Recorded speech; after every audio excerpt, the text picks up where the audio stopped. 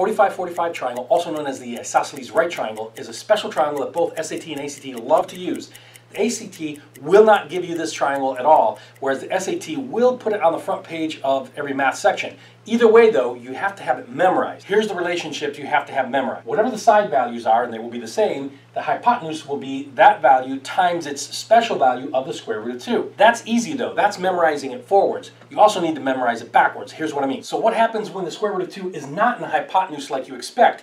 Easy. It's gone to the sides. The only question is, what is the coefficient that I multiply times the square root of 2? Also easy. Just take the 8 and split it evenly. So what do you see here? A square? No, it's 2 45s. So if the hypotenuse is 10, what are the sides?